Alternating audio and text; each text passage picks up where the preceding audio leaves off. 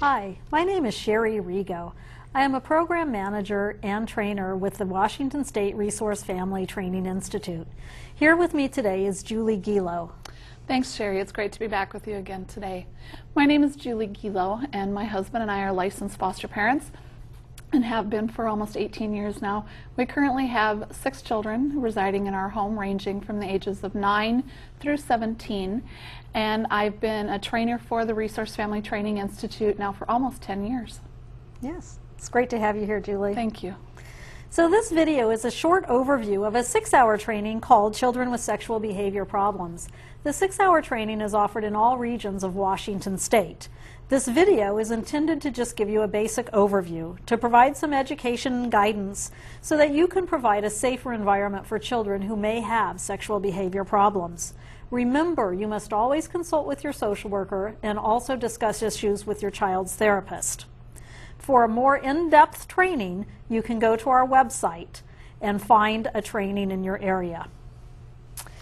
Children with sexual behavior problems engage in behaviors that are not ordinary, they're harmful to themselves or to others, and they elicit concern in the adults around them. Sexual behavior problems are behaviors that result not from normal, typical child development, but from trauma, anxiety, or abuse in a child's life. Take a second to think about some of the sexual behavior problems that you've had in the children in your home. This overview will briefly explain the causes of these behaviors and offer some practical ideas on how to handle these behaviors. But first, we'll begin with Julie asking some common questions. All right. So, true or false? Sexually abused children have both emotional and physical reactions to their abuse. The answer is true. Children who have been victims of sexual abuse are often more likely to experience physical health conditions and problems such as headaches, stomach aches, so on and so forth. Victims of child sexual abuse report more school problems than non-victims.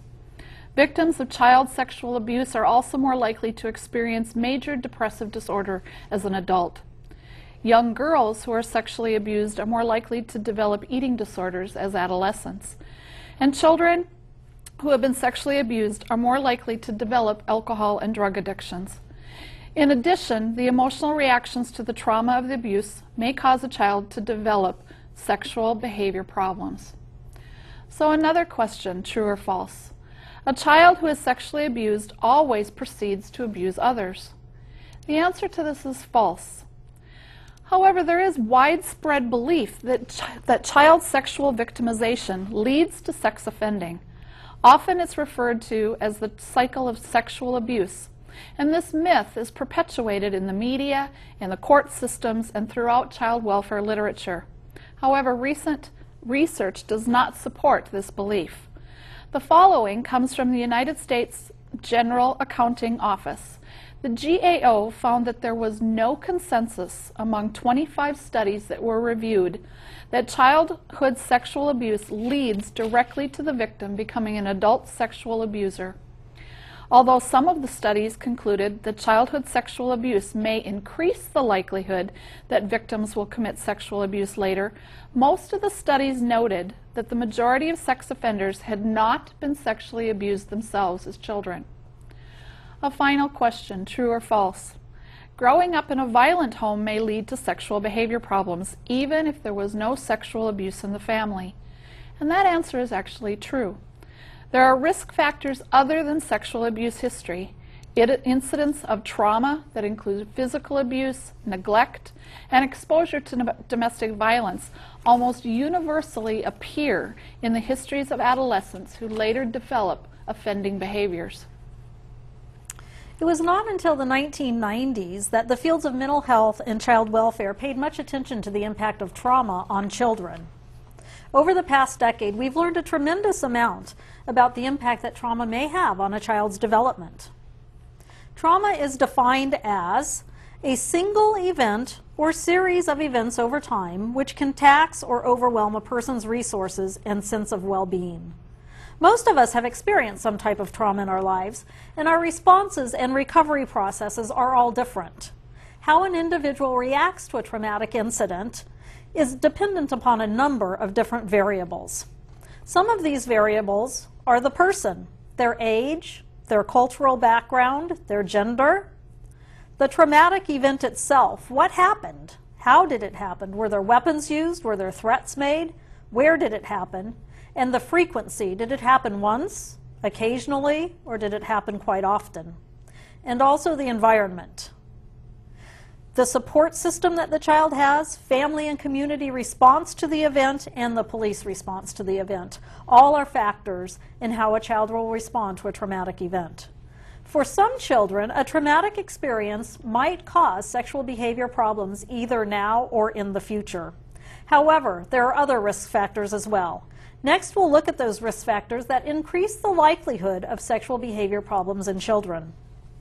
So in addition to trauma, there are family risk factors that increase the likelihood of a child displaying sexual behavior problems.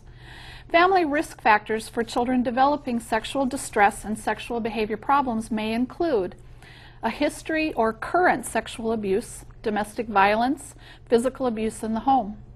It could include exposure to adult sexual activity, such as visually, either in person or via the TV, videos, and internet, as well as auditory or even participatory activities. Access to sexual materials, including videos, magazines, 900 phone numbers, the internet. Extreme parental dominance. In other words, the parent not allowing the child to either have friends, or they keep very rigid control over the child's friends and present with extreme overprotectiveness. It might also include a child and parent being extremely enmeshed, having an unhealthy attachment between the parent and the child. This is often seen in single-parent families. Another risk factor is when secrecy is tolerated in the home, not only tolerated, but maybe actually encouraged, and where it's considered the norm in the family.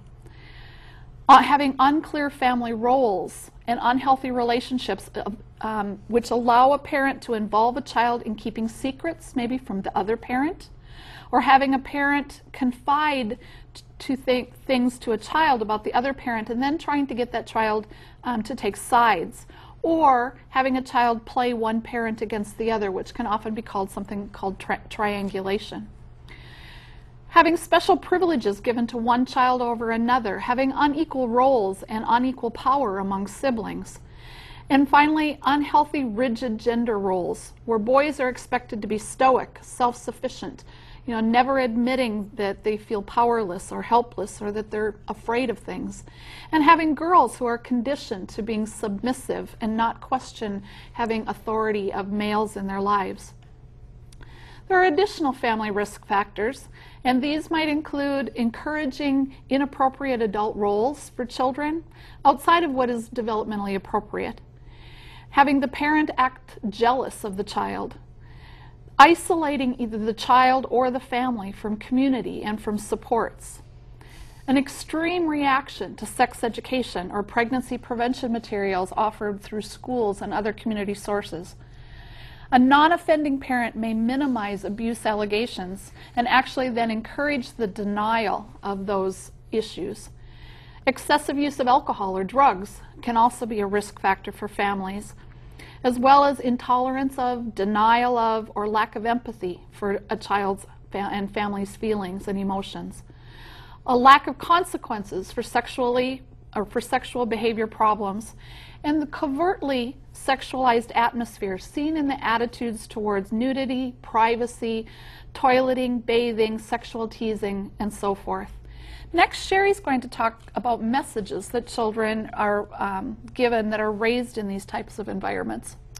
Yeah, think for just a second, if you can, about being raised around the types of risk factors that Julie just talked about. What might be the messages or the impressions that children receive from being raised in a family like that? Well, one of those messages is probably around masturbation. A lot of times kids have learned that masturbation is normal, or they haven't learned any normal or appropriate boundaries around masturbation, and so they have no respect for boundaries at all. Masturbation is done in public, anytime, anywhere, with anybody present. Or they may have learned that masturbation is strictly forbidden and will cause irreparable harm. They may not have learned appropriate and normal boundaries in any respect, or have no respect for boundaries at all. Sometimes they've learned that sexual behaviors are the only way to get attention. They may have also learned that children don't have the right to say no, especially to bigger people or older people than themselves, and they also don't have the right to disagree. So think about how these attitudes or beliefs might translate into problems around sexual behaviors. Before we can fully understand what sexual behavioral problems are, we need to first take a look at what typical sexual behaviors are. This next section is going to be distinguishing sexual behavior from that which is typical or normal, those behaviors that we find in a typically developing child. Children are human beings, and human beings are sexual beings, so even very young children will display some sexual behaviors. We'll talk about those behaviors that are completely expected and completely typical in a typically developing child. For example, in children under 5 years of age, erection in young boys is not at all unusual or uncommon. Kids under 5 are also very curious about their own bodies and the bodies of others around them. They may be curious about their parents' bodies, and they may want to watch their parents shower or undress. They're interested in the difference between boys and girls. They may be touching or rubbing their own genitals.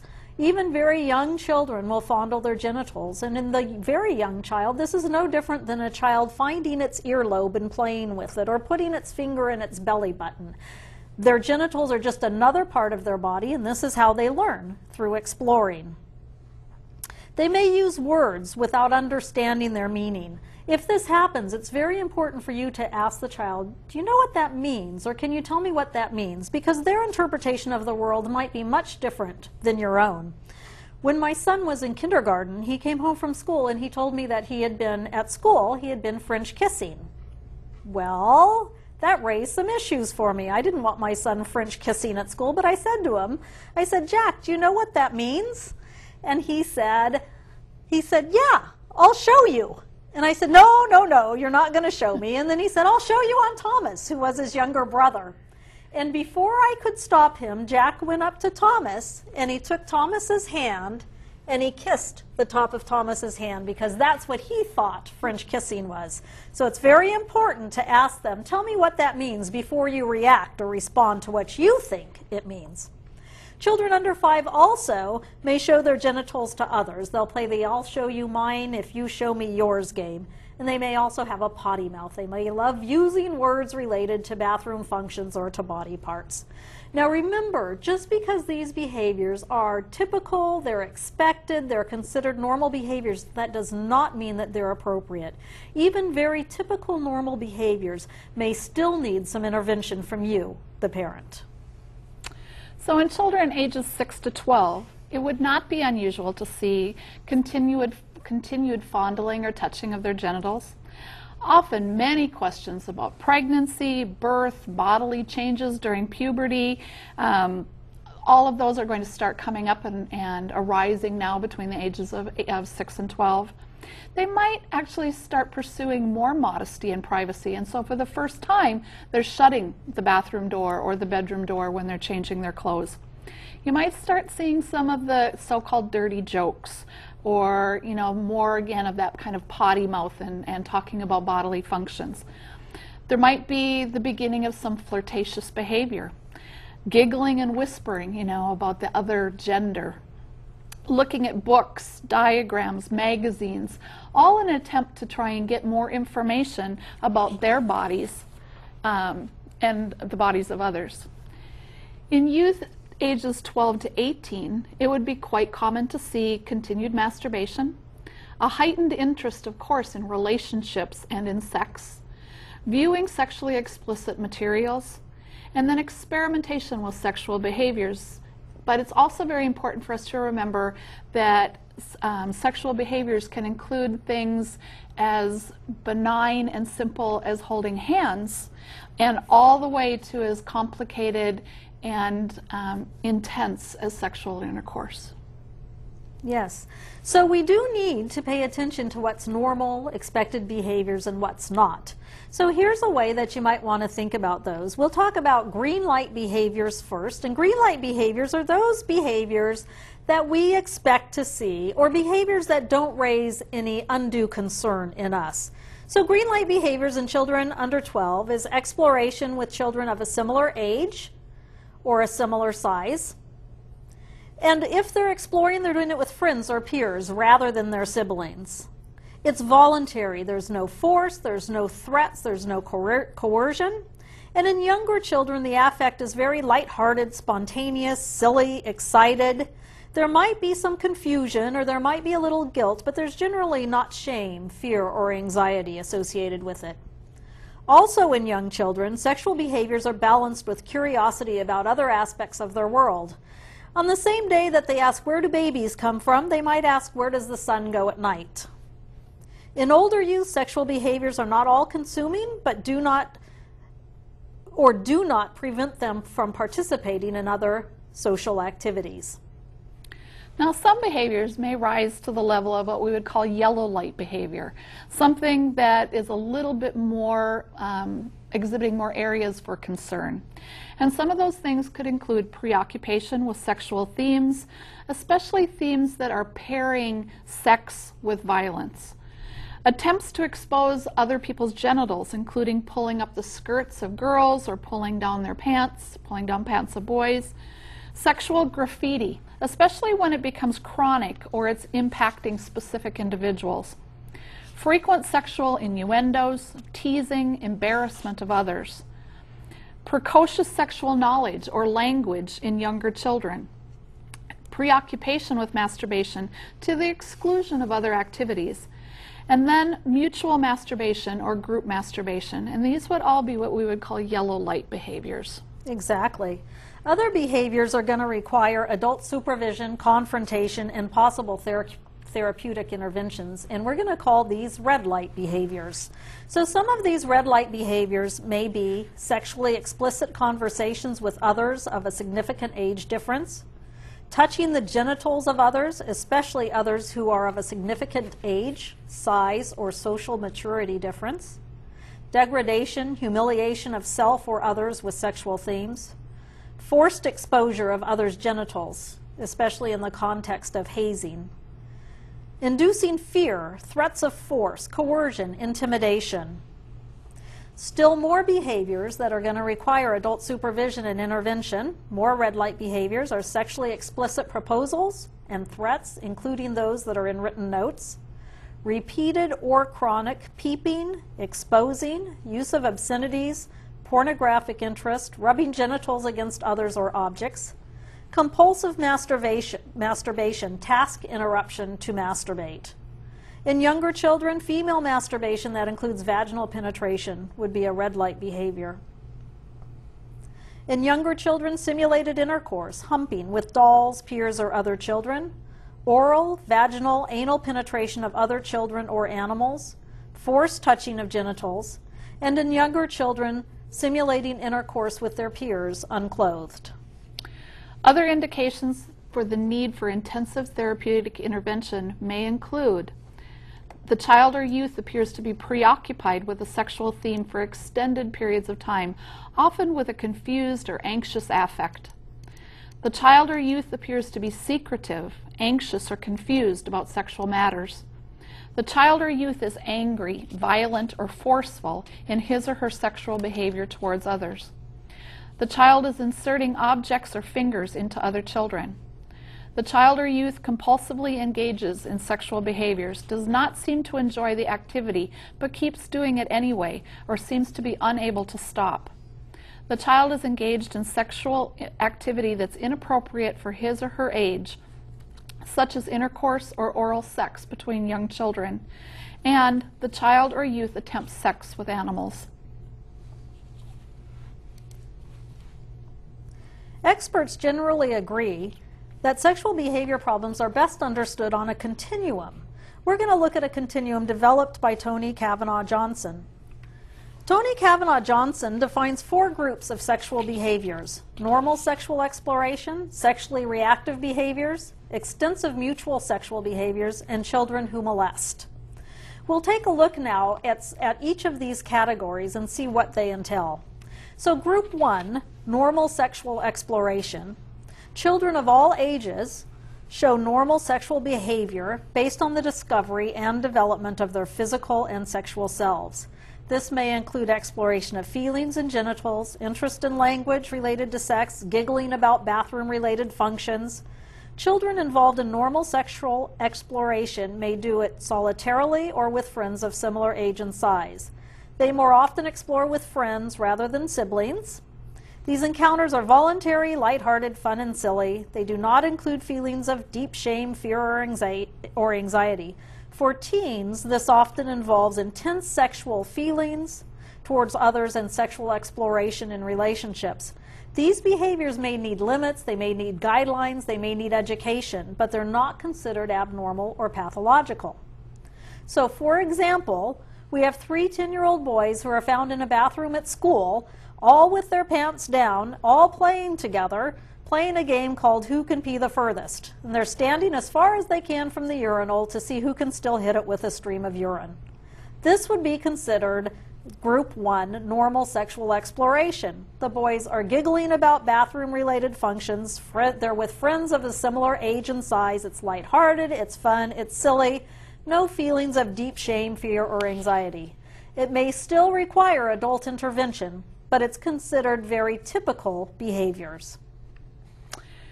So Group 2 would be considered sexually reactive behaviors. Group 2 exhibits more sexual behaviors than Group 1 and has a preoccupation with sexuality. Many of these children have been abused or exposed to pornography and sexual stimulation. These children have trouble integrating and understanding such stimulation, and they express deep shame, guilt, and anxiety about sexuality. Their behavior focuses mostly upon themselves. When they involve other children, the difference in age is usually not great, and force is not usually involved. These children respond well to therapy and to education. When the anxiety is reduced or more age-appropriate and less sexually stimulating environments are encouraged, the level of sexual behaviors tends to decrease. So, for example, 4-year-old Jenna lives in a 1-bedroom apartment with her mom, who's 19, and her mom's boyfriend.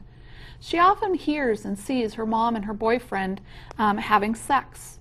Her mom treats her more as a friend than as a daughter. Jenna's mother lets her wear makeup and watches soap operas with her daughter all day. She has no age-appropriate toys, she's got no same-age friends, and Jenna's learned to climb onto the laps of men and to snuggle against them. She tries to stick her tongue into the mouths of people who kiss her, and she's made sexual noises.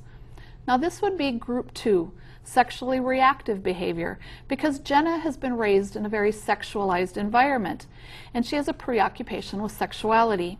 She's been exposed to sexual stimulation, and she has trouble integrating and understanding such stimulation or more appropriate boundaries. So Group 3 would involve extensive mutual sexual behaviors. These children often approach sexuality as just the way they play. They're more resistant to treatment than the other 2 groups. These children use coercion and manipulation, but they rarely resort to violence. They are characteristically without emotional affect. They have neither the lighthearted spontaneity of normal children nor the shame and guilt of the sexually reactive children. They often have a history of severe abuse and abandonment. Sex is a way to relate to their peers. They need intensive and rigorous relearning of social skills and peer relationships. They will also need intensive supervision in the home setting and anytime they're around other children. For example, Todd and Joey are both 9-year-old boys who are living in a group home. They've been in foster care almost all of their lives. They're constantly trying to engage each other in willing and mutual sexual behaviors, including touching and oral sex. The caregiver has to provide constant supervision and must keep the boys separated in order to stop the behavior. Night times must be monitored because they will sneak out of their bedrooms and climb into each other's beds. This is considered Group 3, extensive mutual sexual behavior, because their approach to sexuality is just the way they play. They may use manipulation, but they're not resorting to violence. They're without any emotional affect. They don't have that lighthearted spontaneity, but they also don't have any shame or guilt.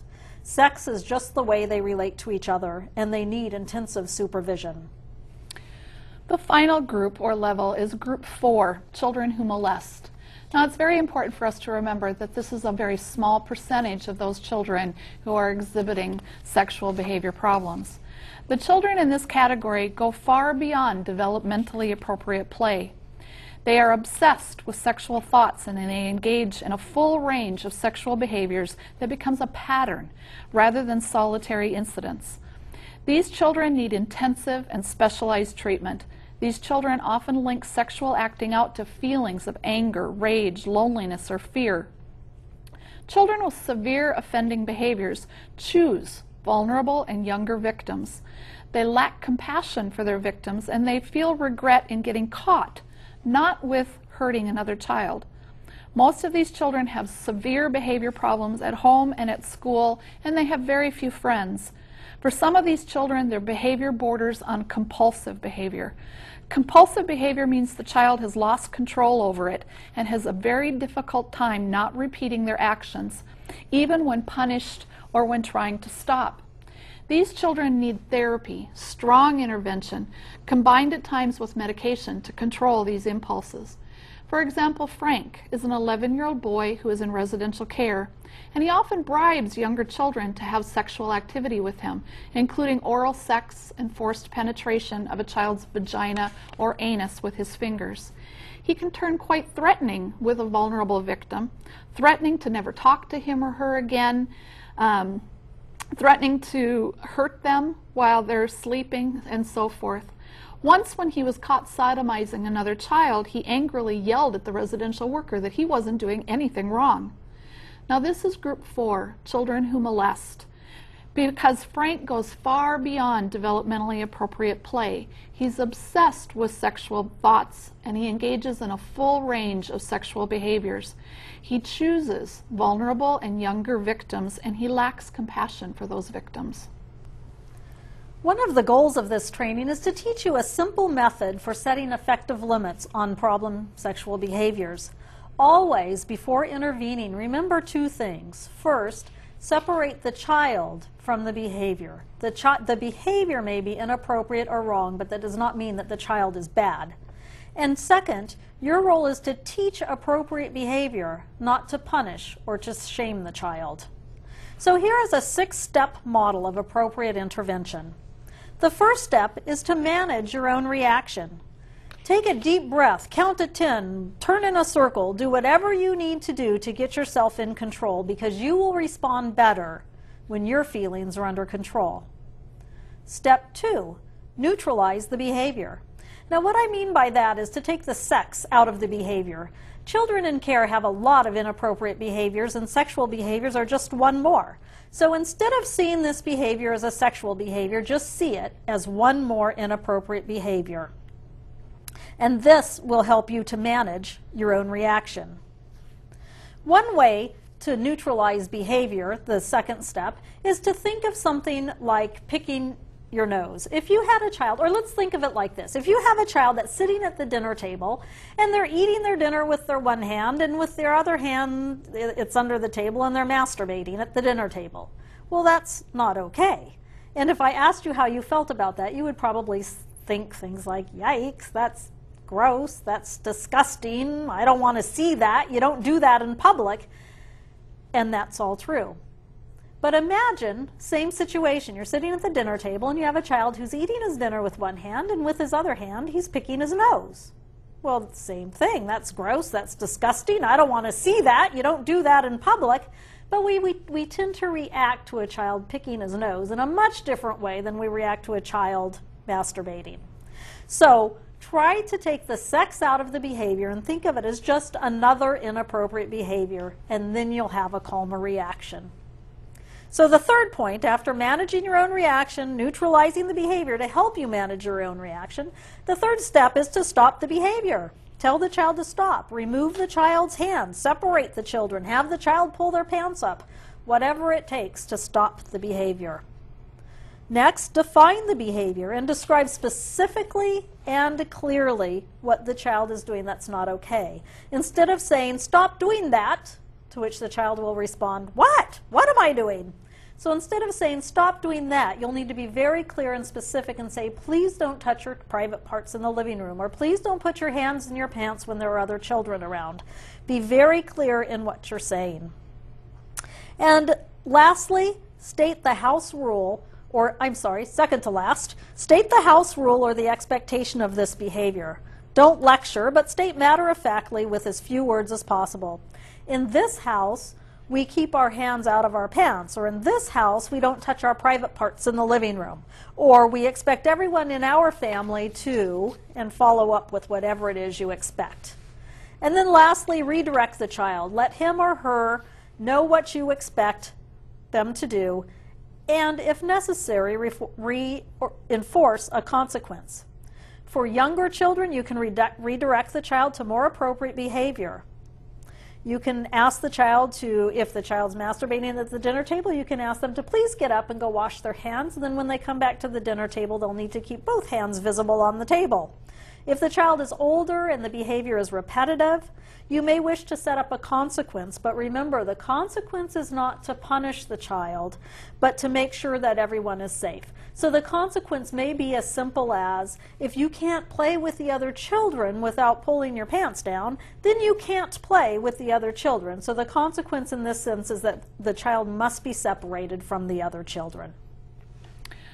So let's again look at how this might work. Great. So as an example, you're reading to Johnny, a little boy of 6 years old, and he begins to rub your breast. So the first step is going to be to stop the action. You're going to remove Johnny's hand from your breast, and you're going to move away from him slightly. The second step is to define the behavior. You're going to look him in the eye and very clearly say, "John, you are touching my breast." Third step, state the rules. "Johnny, in our house, we, don't put our hands on other people's private parts," or, it's not okay for kids and adults to touch each other's private parts. Step 4, redirect the child, or in some cases, apply a consequence. "Johnny, I love to read to you, but if we're going to continue, you can sit next to me, but, you have to keep your hands in your lap." Another idea might be that for this young child, you can get a book on good touch, bad touch, and you can set aside time to read that to them. And you might need to read that several times, more than once. Repetition is often good. Find times to restate the rules at other times when it's not a problem. So just throughout the day, including, I think it's especially important to notice the times when they are behaving appropriately, when they are touching good, and to reinforce those. Ask the child for permission to touch. Is it okay for me to give you a hug good night tonight? Is it okay for me to, pat you on the shoulder? So asking the permission gives them that sense of privacy, as well as giving them some power and control by giving them choices. For a child that's easily stimulated, you might need to really be careful about how much opportunity you give for them to sit on your lap, or to have how they're sitting with their head level, perhaps at your breast level. And then keep some space between you and the child. And that might be, again, as simple as each person sits on one cushion of the couch. Oh, perfect. Great. Well, let's look at another situation. In this situation, your 15-year-old daughter comes into the room and sits next to you, her foster father, as you're reading the paper. She sits down next to you and she presses her thigh into you, and her breasts are pressed into you as she leans over to look at the paper with you. Step 1, stop the action. So you would immediately move away from her and turn to face her so that you're face to face. Step 2, clearly state what she is doing. "I don't like it when you're in my personal space. You're a little too close to me right now. You've invaded my personal space." Step 3, state the rule. In this house, we don't get that close to people. We make sure that when we sit down, there's some space between each person. That's how we do things in this house. And step 4, redirect or apply a consequence. "I like being with you and I like reading the paper with you, but I'm uncomfortable when you're that close. So how about we put a pillow right here and you sit next to the pillow and then we can go ahead and read the paper together. Other ideas: older teens need a lot of open communication. They've got a lot of questions, they've got a lot of concerns, and if they're not coming to you, then where are they getting that information? They're probably getting it from the media or from their peers. So make sure that you have open communication with teens. When you feel uncomfortable with a touch, make sure that you address it in a very assertive way. This is excellent role modeling to show the kids that they have a right to say no as well. Don't be surprised if teens get defensive or angry. That's okay. You still need to talk to them about these issues. So another situation, another scenario. You hear giggling in the bathroom, and when you open the door, you find 5-year-old Lori rubbing her vagina up against 4-year-old Sandy's buttocks as she brushes her teeth. So both of the children are laughing, but we're going to follow those steps again. So the first one, step 1, we're going to stop the action. You're going to tell the girls to stop what they're doing immediately, and you're going to separate them. You're going to put one on one side of you and one on the other side of you. You're going to define the behavior. Lori, when I opened the door, I saw you rubbing your vagina against Sandy's buttocks. That's not okay. Step 3, state the rule. An important rule in our family is there's no sexual touching, and that includes what you were doing, which was rubbing your vagina against Sandy's bottom or buttocks. That's sexual touching, and that's not okay.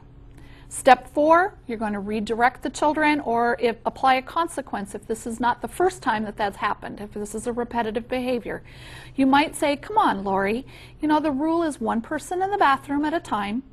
We'll let Sandy brush her teeth, and when she's done, then you can come into the bathroom. But meanwhile, you and I will go and find something fun to do. Then another final ideas, you know, maybe to emphasize that both girls need to follow and enforce the rules. Maybe you put pictures up as reminders on the door, one person at a time. And increase your supervision of the girls, and make sure that everyone understands that doors remain open when children are playing. Okay, great. And one more example that we would like to give you. Your 14-year-old foster daughter and your 12-year-old foster son are wrestling and tickling each other on the living room floor. They had gone in there to watch a movie together, and when you come in, you find them wrestling and tickling. So what do? Step 1, you stop the action. You tell the kids to stop, and you ask them each to stand up. Step 2, you define the behavior. You kids were wrestling on the floor. You came in to watch a movie, but when I walked in, you were wrestling on the floor and tickling each other. Step 3, state the rule. Wrestling and tickling are not allowed in this house. They can lead to touch that hurts or touch that becomes sexual, and that's not allowed in this house. Step 4, redirect the child or apply a consequence. Let's brainstorm some ideas for something else the two of you can do together. Or the consequence may be, if you can't watch a movie unsupervised, then I'll sit in here and I'll watch the movie with you.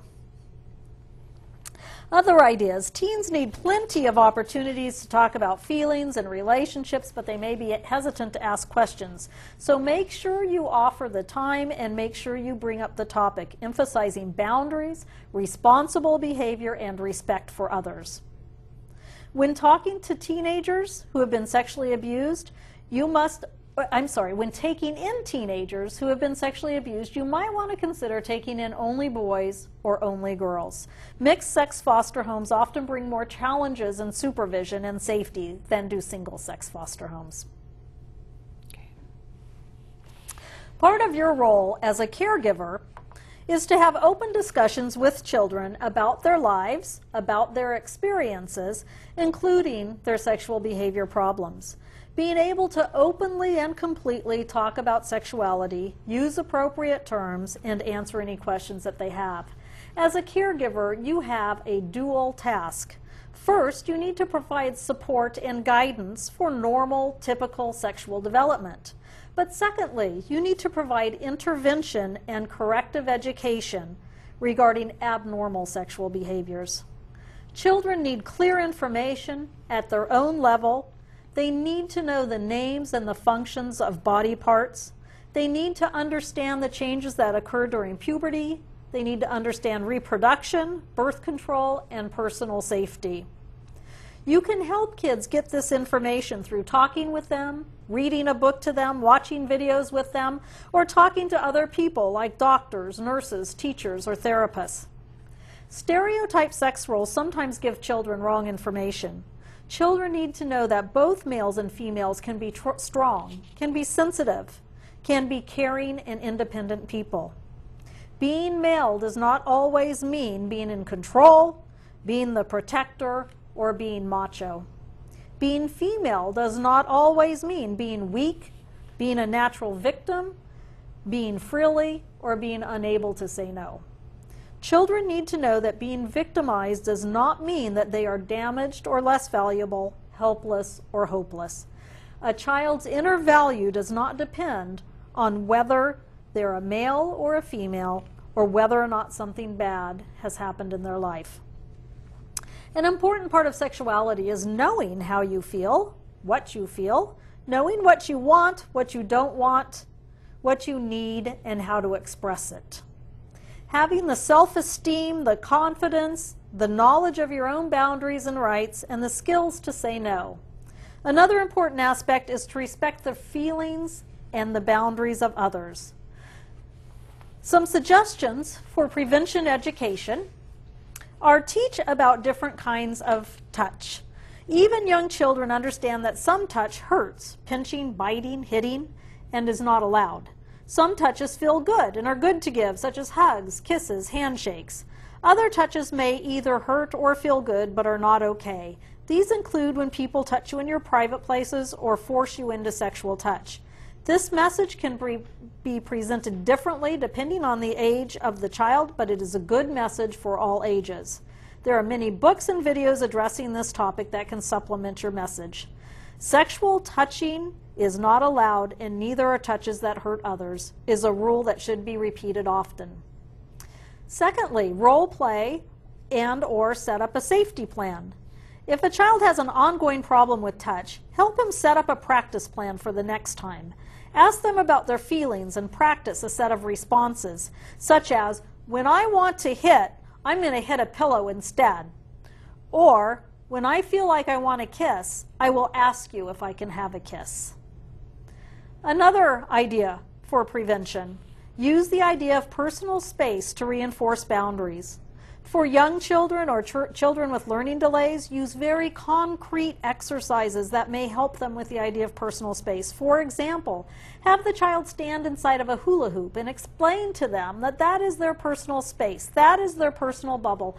Nobody is allowed inside that space without their consent. And likewise, they can't step into somebody else's personal space or personal bubble without that other person's consent. Don't forget about regular sexual education. Talk with children about changes in their bodies and their sexual feelings. As children change, so does their need for information. Make it okay for them to ask any questions of you. Offer birth control information and offer information on sexually transmitted disease prevention. Next, we're going to look at maintaining safety at school and in the community. As caregivers, we often feel a conflict, I think, between confidentiality as well as the public's right to know about potentially dangerous behaviors. When your child has sexual behavior problems, what do you tell the neighbors, or the school, or the church, or the other people in your family? Review of Washington State's confidentiality rule says that information about a child or the child's family is confidential and must only be shared with people directly involved in the case plan for a child. You may discuss information about the child's family, and the case plan only with a representative of the department, including staff from DCFS and DLR, Department of Health, and the Office of the State Fire Marshal. B, a child placing agency case manager that's been assigned to the child's assigned guardian ad litem or court-appointed special advocate, or others that are designated by the child's social worker.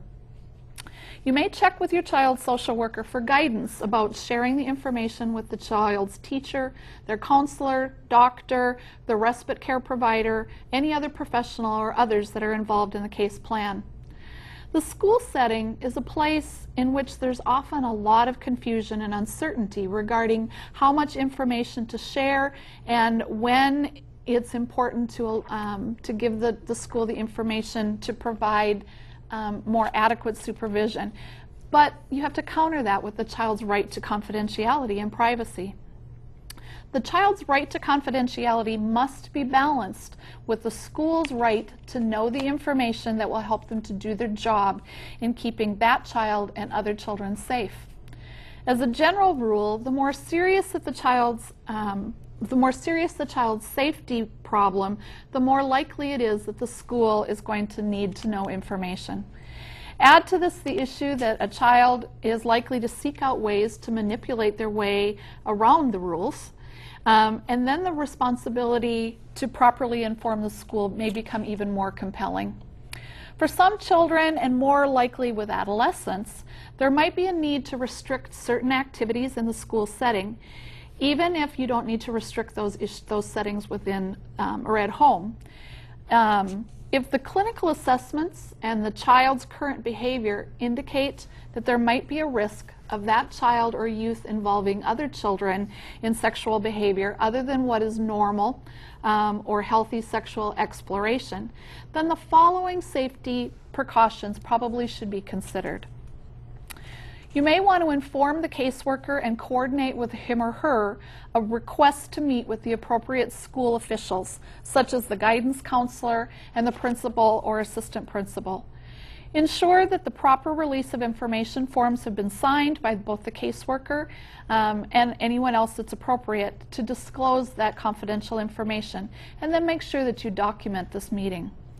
Let it be known that the child has a safety plan that should be followed at school. Have a copy of the plan as it relates to the school setting.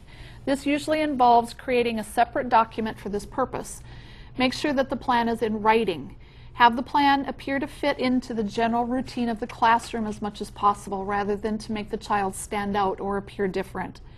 It's not necessary to provide a copy of the comprehensive psychosexual or psychological assessments to the school. A copy of the safety plan is usually sufficient. Now, the school may ask for that assessment, but it's not necessarily considered your place to share that information, and you may need to ask a guardian whether that's appropriate or not. It's usually sufficient to indicate that the child has a safety plan due to problems with impulsivity or boundaries or keeping their hands to themselves. It's useful, or if it's useful or necessary to be more specific, then proceed with indicating that the child may have a touching problem, or is sexually reactive, has been sexually abused, or engages in inappropriate sexual behaviors. Diagnostically, this could range, though, from something like ADHD, post-traumatic stress disorder, or obsessive-compulsive disorder, or oppositional defiant disorder. Do not tell the school that your child is a sex offender, as this is a label and not a diagnosis. Based on the safety plan for the child, it may or may not be necessary to have specific activities limited or restricted. Again, this would be determined on a child-by-child basis.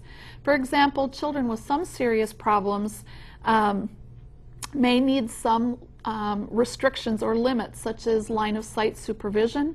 There might need to be some modification around PE classes. Where does the child change clothes, or whether they shower or not. Modification of bathroom times, whether or not the child needs to be escorted to the restrooms with an adult standing outside the doorway. These modifications are generally easy to implement within elementary school settings. They get more difficult when the kids reach middle school or high school years. If your child does have a safety plan and it's being monitored by the school, this plan may involve certain limits or restrictions. And I would request then regular review meetings, check-in times to see how things are progressing, and also to make sure that you're properly documenting and making adjustments to the plan. This would most likely be beneficial for everyone involved, but especially for the child. The school might need to know that the parent remains active and interested in the child's participation, and that progress within the school setting is important to the parents as well. This is an issue that cannot just be given to the school to deal with in isolation of the other areas of the child's life. It's also very important to build a relationship with all the key people at the school and to maintain open and frequent communication. Children that are participating in the community are typically supervised, particularly if they are in a foster care placement. But even still, many children are going to require maybe more supervision, and at least initially, and then be given the opportunity to earn back or to have progressive privileges in the community given to them. So children with special needs may require a safety plan in all settings, adjusting the manner that's consistent with their participation, including sports or job situations, other things out in the community. Limits in one setting will generally lead to limits set in other settings. In fact, it's quite likely as well that as a child makes progress in one setting, that also then can extend to progress in other settings. As a general starting point, I would say children who are new to a foster care placement, who need a safety plan, and who most likely would have the same rules, apply in all settings, that we should start with some very tight and consistent rules and then look at expansion or refinement later based on progress and a relationship being built. Situations that arise out in the community that need attention and problem solving relative to safety management and supervision could be, for example, things like social activities as far as school dances, after school events, social and recreational clubs, boys and girls clubs, school and sports activities, and things like Boy Scouts and Girl Scouts. It's very important to have a safety plan, not only at home, but out in the community as well. So let's look for a minute at how you might devise a safety plan. There are some steps to use in creating a safety plan. The first step is to define the problem, be precise and clear with the definition. For example, the problem might be that Max inappropriately touches himself while watching television in the family room. Number 2, be clear about who needs protection.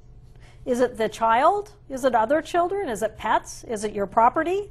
So in this case, it might be that Max's behavior is inappropriate for the other children and family members in the home. The third step, pinpoint when the behavior occurs if possible and if it's predictable.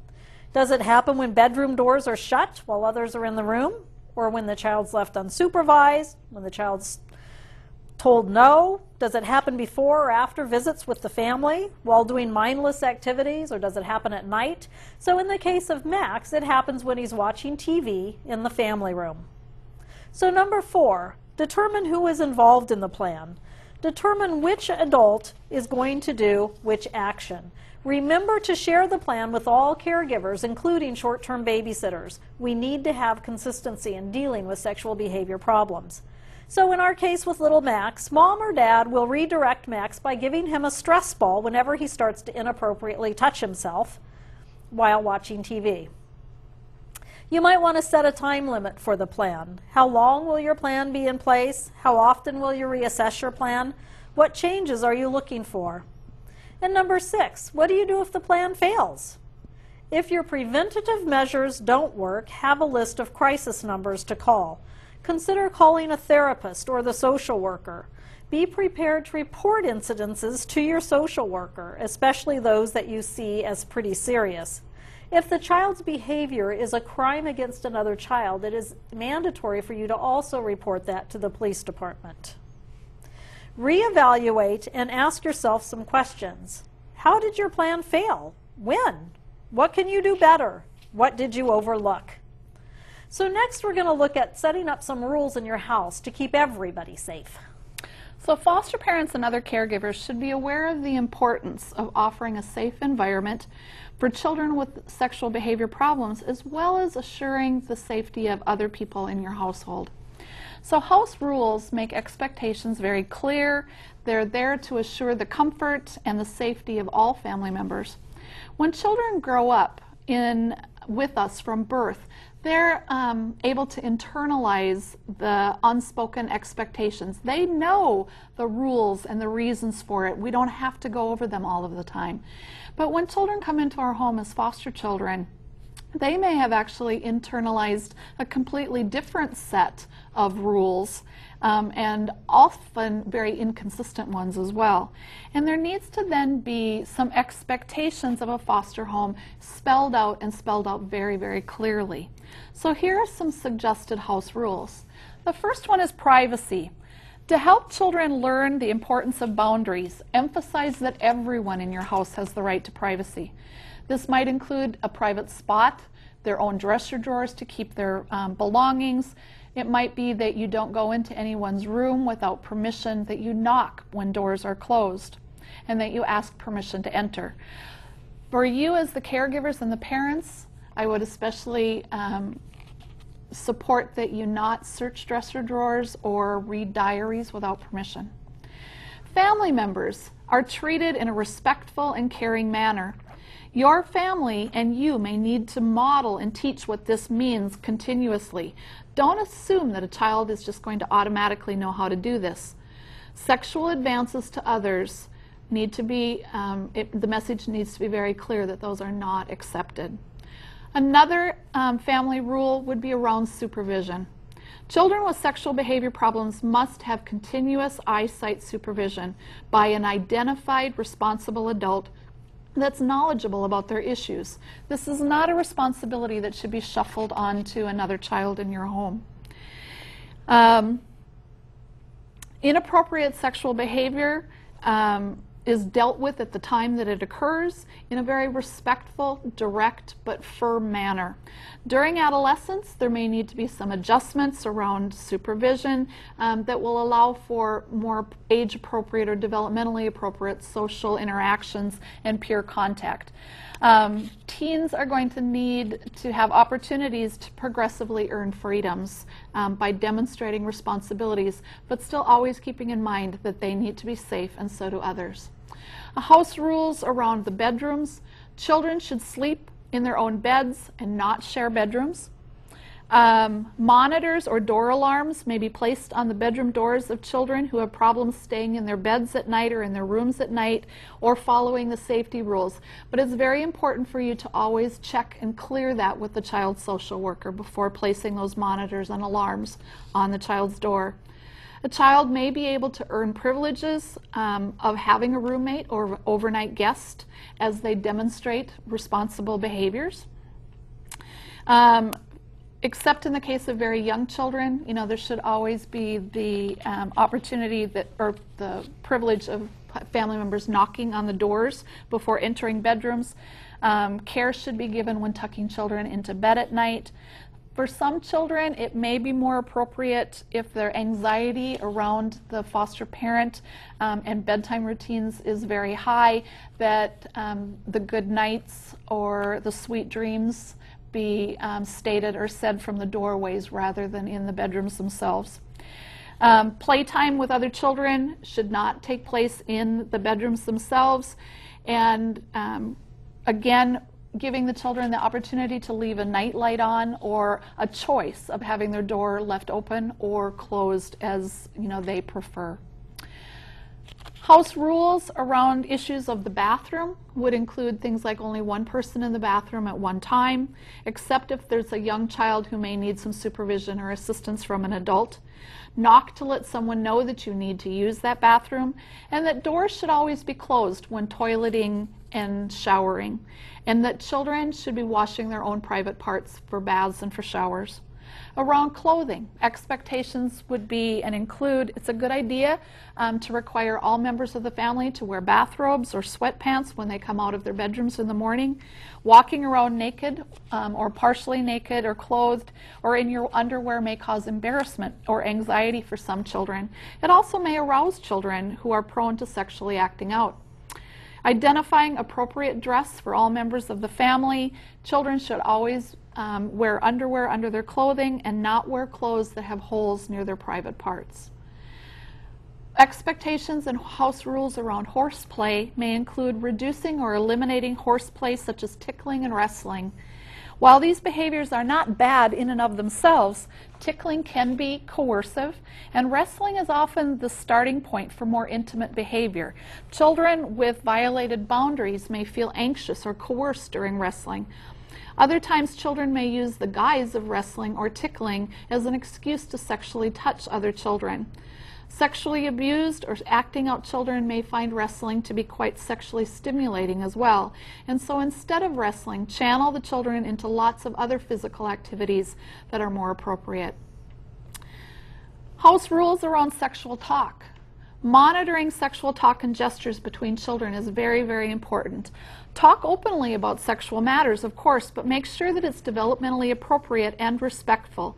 It's important not to treat this as a secret topic, but children who sexually molest others have often learned to groom their victims by using sexual talk. So really keep tabs on what's being said between the children and youth in your home, especially if the sexual talk is being used in an aggressive or demeaning manner.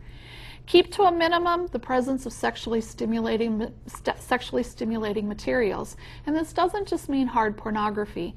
We're talking about the effects of the media in many other instances, just television shows, commercials, video games that our children are playing, the music that they're listening to, magazines, and so forth. Be aware that violent and aggressive and stimulating television shows and video games can often raise the tendency towards aggression in children and may actually temporarily at least link to sexual stimulation as well. Talk to the children about what's appropriate and supervise your children closely in regards to the things that they're watching and listening and observing. For personal touch and personal space, I would really encourage the caregivers to not automatically assume that it's their right or their due to be able to receive hugs and kisses or being able to tuck their children into bed at night. I think it's a good opportunity to teach our children that they have the right to say no to anyone, including their moms, their dads, their grandmas, their grandpas, the uncles, etc. And so that part of that process can be a role-playing mechanism to teach a child that they have a choice or respect and the right to say no by asking your child, wow, I'd really like to tuck you into bed tonight. Is that okay? And if your child says no, then we as the caregivers need to be able to non-judgmentally and very appropriately say, okay, that's all right, I'll ask you again tomorrow night. Now that's not always an easy thing for some of us who were raised in that kind of era of guilt and shame where, you know, everybody was supposed to kiss Grandma and Uncle Fred goodbye when they came to visit us. And if we didn't, we were often told things like, well, Grandma will never come back to see you again, or Uncle Fred, you know, won't give you another doll, or they're going to cry all the way home. I think it's very important for us to remember that we need to be giving our children the right and the opportunity to say no to all people. Finally, a house rule around physical punishment. We all know that foster parents are not allowed to use physical punishment with a foster child. They're not allowed to use punishment that is cruel and humiliating. This includes responses, though, to sexual behavior problems. Do not use pepper, restraining devices, slapping, humiliating, or hurtful consequences when addressing a child's sexual behaviors. One of the big concerns that foster parents always have when working with any children, but especially children with sexual behavior problems, is the threat of allegations being made against them and the care that they're providing for the child. By establishing and following some clear house rules like Julie was just talking about, you can minimize the risk of allegations being made against you. Here's a checklist that you might want to follow to minimize that risk of allegations. First, make sure your behavior is above reproach. Do not sexually abuse, sexually touch, physically abuse, spank, or use suggestive language with the child. Keep your behavior above reproach. Number 2, secure accurate information upon placement of a child. Ask why the child is being placed, and if possible, discover what the triggers are for that child. For example, if you learn that a child is being placed in your home because somebody has been taking pornographic pictures of that child, you're not going to say as that child walks in the door, "Oh, honey, smile, I take a picture of everybody when they come to my house." Or also, you might have a child that has sexual behavior problems. Imagine that we have a young girl, well, a preteen girl, but she's been babysitting younger kids. And while babysitting these younger children, she would offer to brush their hair and to comb their hair and to braid their hair, but that would very often lead to her then fondling them and touching them and molesting them. So she comes to your home, and one of the things that you'd say is, "Oh, honey, come here. You have beautiful hair. Come here and let me comb your hair." And she can misinterpret that as sexual behavior because that's what got her in trouble, was combing somebody's hair that led to other behaviors. So if possible, find out what the triggers are and find out exactly what happened to this child so that you can avoid those situations that might cause discomfort for the child in your home. Thirdly, use the rule of 3, especially if the child has a history of sexually acting out, or if the child has a history of making allegations. Then try to always have 3 people in the room. This might be 2 adults and a child, or this might be 2 children and 1 adult, but so that there's always somebody else there to give their idea or their opinion as to what happened. Next, as Julie said, put the foster child in their own bedroom. Also, as Julie said, do not use physical punishment.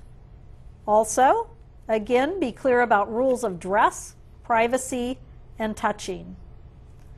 Record any sexual acting out behavior in writing and send a copy of this report to the child's social worker or therapist, and keep a copy for yourself. Use family and group therapy rather than confidential individual therapy with the child.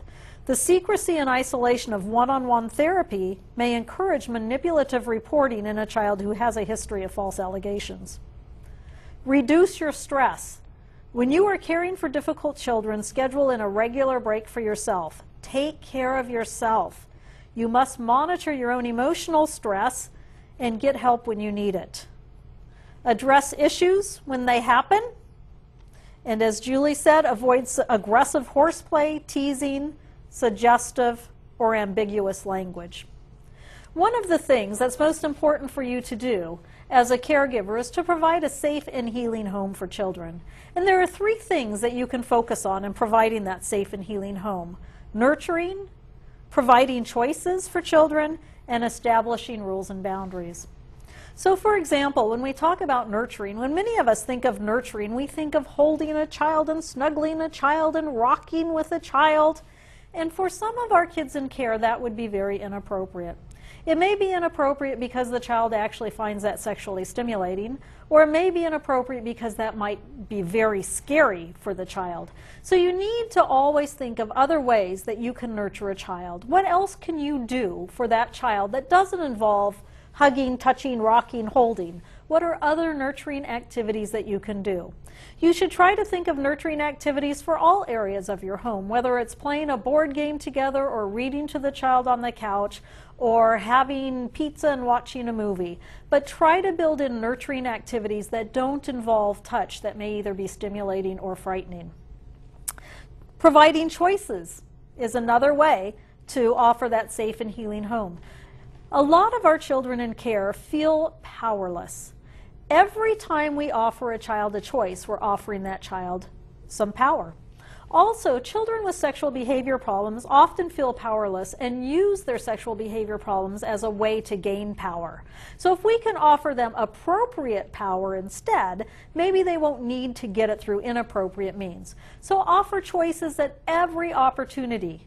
Now, you're going to need to be careful with this, because what you don't want to do is say, "What do you want for breakfast?" Because when they say, "A hot fudge sundae," that might not be okay.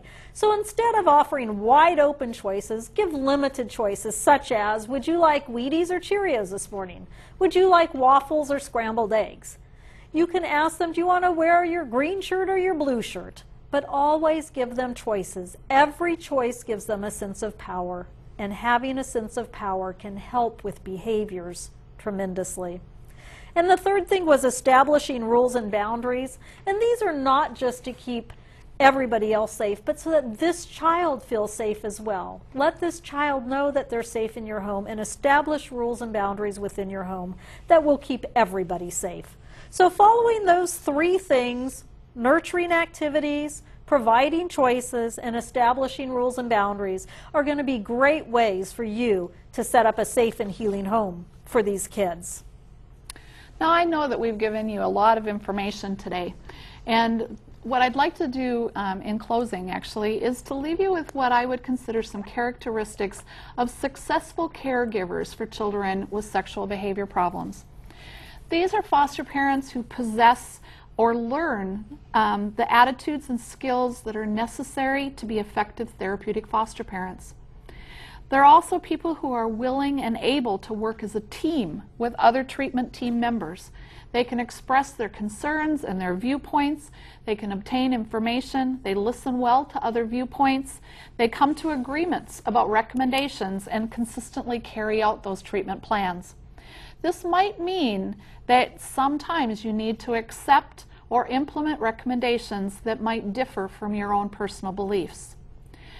These people are also able to accept that the child has attachment to their birth family, which may mean to the abuser. These foster parents are people that are aware of that their own experience, their own history, and their triggers, and how these may clash with the child's experiences, histories, and triggers. A successful foster parent will address the emotional impact of parenting challenging children. They're willing to ask other people for help. They identify and they practice ways of relieving their own stress. They recognize which interactions and when those interactions may not be healthy for the child. They can talk about controversial issues such as sexuality, pregnancy, sexually transmitted diseases. They recognize and accept the special needs of that particular child. They're able to be non-judgmental, kind, flexible, patient, and empathetic. They're also able and willing to know that healthy sexuality for children is not the absence of sexuality, but rather a movement towards more healthy relationships and behaviors. They're able to remain calm and able to think rather than to react. When a child acts out sexually, they can set limits firmly, and they redirect behavior without shaming, blaming, or guilt. And they're also able to create that safe, structured, healing home for the entire family. Thank you very much for watching this video overview of working with children with sexual behavior problems. And remember, the 6-hour classroom training on working with children with sexual behavior problems is offered in all regions of the state. And you can find that by going to our website. Click on the map for your area, and that will give you a listing of trainings coming up in your local area. In addition, remember to always consult with the child's social worker and the child's therapist whenever working with children with sexual behavior problems. Again, thank you for watching, and thank you for all that you do.